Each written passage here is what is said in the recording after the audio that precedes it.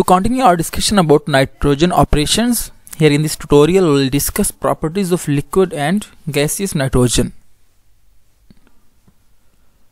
So we'll start the introduction.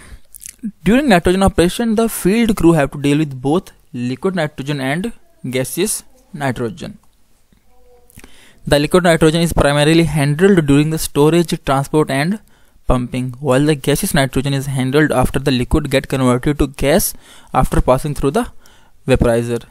Simply, when we have to transfer the nitrogen from the third party bowser to the pumper, then we have to deal with the liquid nitrogen, and during pumping also we are dealing with the liquid nitrogen. But when the nitrogen leaves the pump unit, it has been converted into the gas state.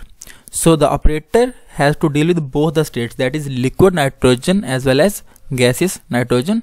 So for the successful execution, an operator must have the idea about the properties and handling procedures of both these states. So the piping and pumps must be able to handle cryogenic temperature. Cryogenic temperature means a very low temperature which is required for the conversion of the gaseous nitrogen into the liquid state. That is, the nitrogen which we are using on the field is present in the liquid form initially, and its temperature is very low, -320 degree Fahrenheit. So the piping and the pumps we are using must be able to handle this low temperature, that is cryogenic temperature. After the nitrogen has passed through the vaporizer and is in gaseous state, the operator must understand and deal with the nitrogen as a gaseous state. So here we'll see the properties of liquid and gaseous nitrogen. Nitrogen at room temperature and atmospheric pressure is a colorless, odorless, non-toxic, non-flammable gas. Below are given some information about the characteristics of nitrogen. Chemical symbol of the nitrogen is N2. Percentage of the nitrogen in atmosphere is 78% by volume. Temperature of the liquid nitrogen is -320.4 degree Fahrenheit, that is -195.8 degree Celsius. Boiling point is -320 degree Fahrenheit. Critical temperature is -232.6 degree Fahrenheit. That is, this is the maximum temperature at which nitrogen can exist as liquid.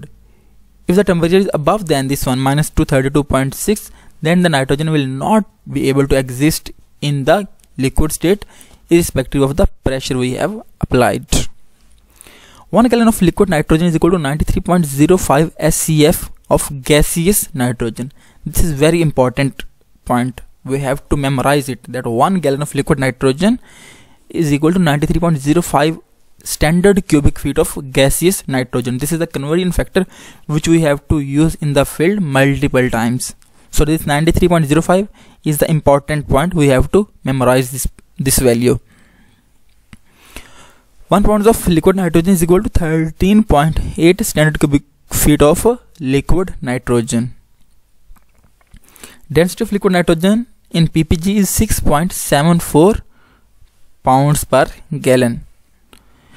Exposure of the liquid nitrogen to the skin can cause severe burns, so we must be very careful while handling to the liquid nitrogen. Exposure of the mild steel to liquid nitrogen will cause distortion, cracking and ultimate failure of the structural members. So while transporting the liquid nitrogen and other handling, we have to make sure that the liquid nitrogen is not leaking and not falling on any mild steel component, because it will crack and then can lead to a failure or a major accident. Here we'll talk about some safety aspects related to liquid and gaseous nitrogen. Because the nitrogen is injected into the well as a gas under pressure, it has a very high potential energy, and by the way, in oil and gas industry, this nitrogen is the only gas which is pumped in the gaseous state.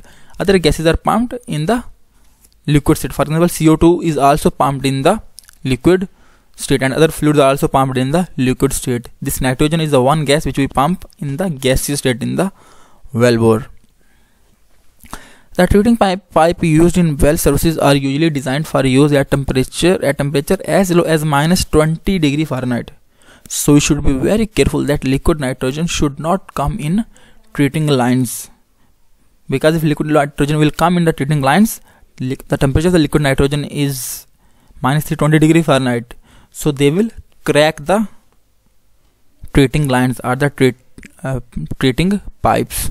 So you have to be very careful that liquid nitrogen should not come inside the treating lines.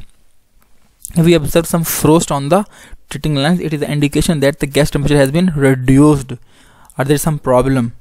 So the operator should take corrective action as soon as possible to remove this frost and avoid the entry of the liquid nitrogen into the treating lines.